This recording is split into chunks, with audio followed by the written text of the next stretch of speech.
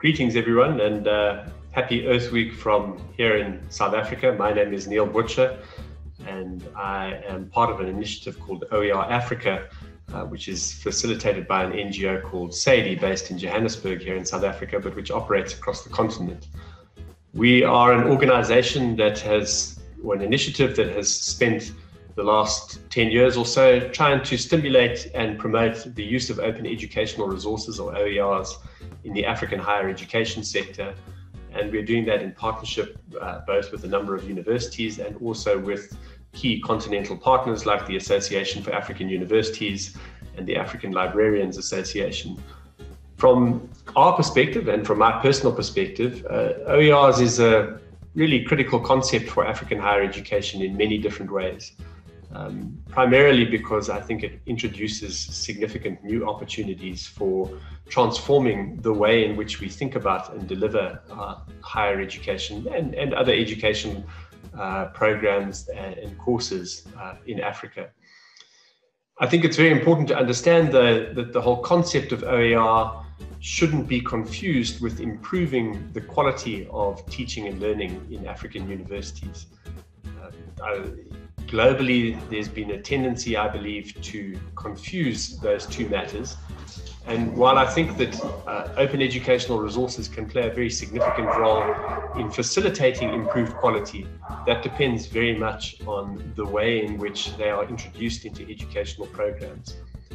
So my biggest concern has been the mistaken view that OERs equates with good quality education. Having said that, we see OERs as a powerful concept because it introduces very strongly the notion that learners should not be regarded just as passive recipients of knowledge, but rather should be active participants in the learning process. The notion of resources that can be adapted and reused for different contexts provides significant opportunities for creating learning environments that offer those kinds of learning possibilities.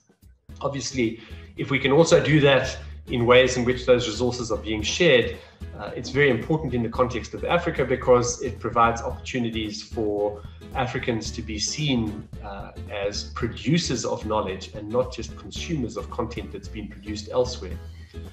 So the concept of sharing educational resources openly and making them available for others to reuse and to adapt, for me, is a really critical way in which we can help the world, first of all, and then Africans themselves, to see the extent to which Africa is a place of knowledge creation.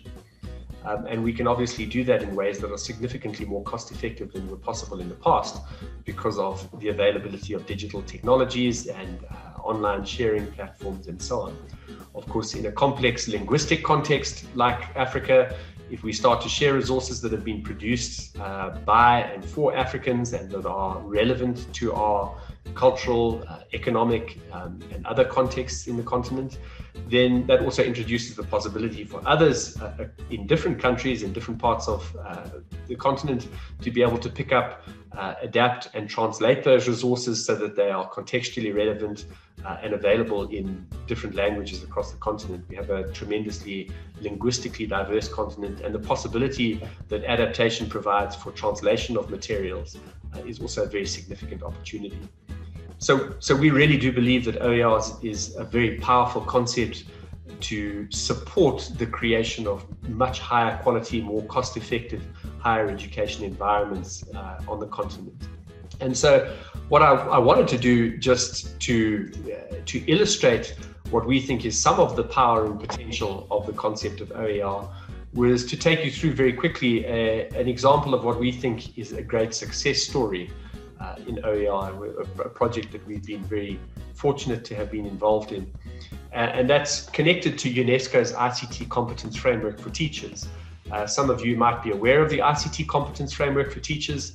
It's a framework that's been created by UNESCO that defines a number of key competences that teachers who are going to be using ICT in their classrooms, this is K-12 teachers, would need to develop in order to be able to make effective use of technology in the classroom. And if you look at the middle block here, you'll see that we have an initiative that has actually been implemented in a range of different countries, as well as having created a community of experienced practitioners. But I thought what might be interesting to you is to see the journey of how that came to be. So the origin of this project actually was not in Africa, it was in Guyana, which is a small country at the top of South America where the dot is on the map. And I was involved in a project through the Commonwealth Secretariat to try to help the Guyanese Ministry of Education to develop professional development programs based on the ICT competence framework for teachers, to start equipping teachers in that country with the skills that they would need to be able to use computers. In those days, and this was a few years ago, predominantly desktop computers in classrooms. Obviously, the whole world of technology has transformed very radically since then in terms of the kinds of devices we're using, but that was the basic principle. And so you can see here from what I'm saying that we created a course that was actually, in those days, just partly paper-based and built on DVDs. Internet access was not great in Guyana at the time. And we also had paper-based versions so that it could be facilitated entirely offline. So we created an initial course for use in Guyana, and then we're fascinated to see how it transferred from there, because we put all of those materials online. And a colleague from the UNESCO offices in Kenya got in touch with us and asked if it would be possible for them to adapt those resources to make use of them in a Kenyan context. And so that started a new project in Kenya, which was implemented predominantly by the Kenyan Institute for Curriculum Development, where the materials that were developed originally for Guyana were adapted, recontextualized. All of the policy environment of the Kenyan context was infused into the new version of the course, and was then deployed on a fairly large scale in support of a tablet rollout project that was taking place in Kenya. And then from there, it really started to take flight, to get wings, if you like. So a version of that course was then redeveloped and adapted for the Rwandan context. And from there, another version went across to Djibouti. That was the first example of these course materials being adapted through translation. So they were translated into French for that purpose. Then from there, it moved across to Togo, which obviously was great because Togo also is a French-speaking country. So we were able to use the adaptations in Djibouti, again, adapt them for the Kenyan, for the Togo context, and deploy the course there. And we then from there went to the next step, which was that with support from UNESCO and ISKME in the United States, we actually created through the OER Commons an ICT CFT hub in the OER Commons platform. And this provided for the first time a web environment in which all of the different versions of the courses created to support developing competences for the ICT competence framework for teachers became accessible through a single common platform, which obviously was part of a critical part of enabling us to build that community of practitioners. From there, we then went into what has become, I think, the single biggest implementation of these courses, which is in South Africa. My home country, in the Gauteng province where I live, the Matthew Ganiwe School of Leadership and Governance actually found the Kenyan version of the course online and then got in contact with me and asked if they could adapt them.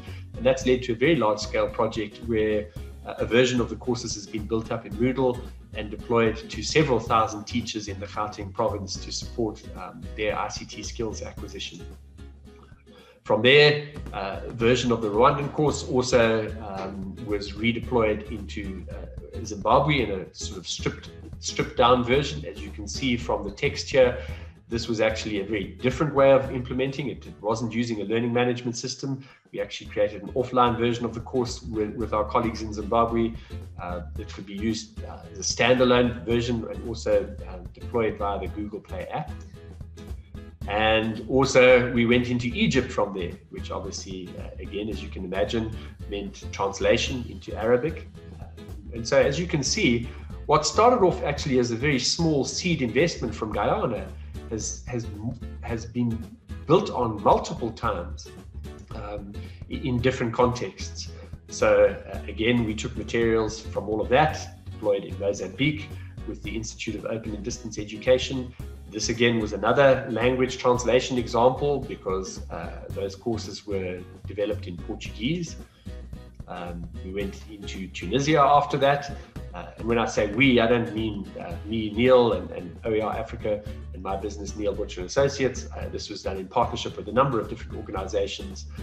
You can see all of the names of them on the slides as I'm sharing them. And then finally, what we went on to do is to create a generic version of that course that's been made available via UNESCO on the UNESCO ICT CFT Hub that's within the OER Commons platform. And that's also become available for people to download and use. So this is just a little slide deck showing what's available in that, a number of units of courses. And every iteration of this has obviously required some cost. It's taken some of people's time and effort to be adapting those materials, translating them in certain instances. These are not things that happen for free. Obviously, in some parts of the world, one relies very heavily on voluntary labor, but in our case, we're very keen to make sure that people are actually paid for the work that they do. So in all these instances, there were contracts and service providers in place, contracted either through UNESCO or through the various partners to invest additional elements in the process, but always adapting from this growing base of existing resources so that the investment requirements were steadily reducing with every iteration. We didn't have to start from scratch, and the cost of deployment was relatively much lower than it would have been if we were starting from scratch. In addition, every iteration is able to build on the experiences and knowledge of what's come before it, which is again a tremendously powerful model of implementation, and I think really showcases the value of OER, which just in summary is when we've got a framework which provides the scope for courses. In this particular example, the great advantage is that the framework that we've used is a global one that's been defined by defined by UNESCO. We've then through that been able to develop a range of free, quality, adaptable resources in various languages, and to connect that to a network of experience in all of the different countries that I've just shown you, to be able to implement courses that are actually being used by thousands of teachers across the continent and in other parts of the world as well. And so I think that this is a really excellent example that highlights the real transformative potential of OER, both in terms of how it changes the way in which the course is implemented, because this is a much more interactive and engaging course, having been built initially out of openly licensed resources, so it focuses very much on hands-on activities and so on, but also really emphasizing the transformative potential of being able to build on the knowledge that has gone with each successive iteration and to distribute that across multiple countries where we can get good collaboration. So for those of you who are interested, the UNESCO ICT Competency Framework for Teachers is available at this link. And if you'd like to then go and view the various resources available on OER Commons, that's the link that you can use to get there. And lastly, if you're interested in connecting up with the community, there is an ICT CFT resource hub on OER Commons. The extent to which it's active depends from time to time, because it very much depends on what's happening within countries. Very often people get involved in their own local implementations and then this community dies down, but it is still there and something that's functional. And I think this example, I hope, really illustrates why we have such a belief that OER, when it's well conceptualized and implemented, has tremendous potential to improve both the quality and accessibility and affordability of post-secondary educational opportunities, and indeed any educational opportunities, not only in Africa, but everywhere in the world.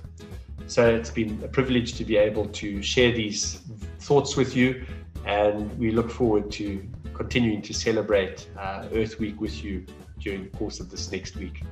Thank you very much.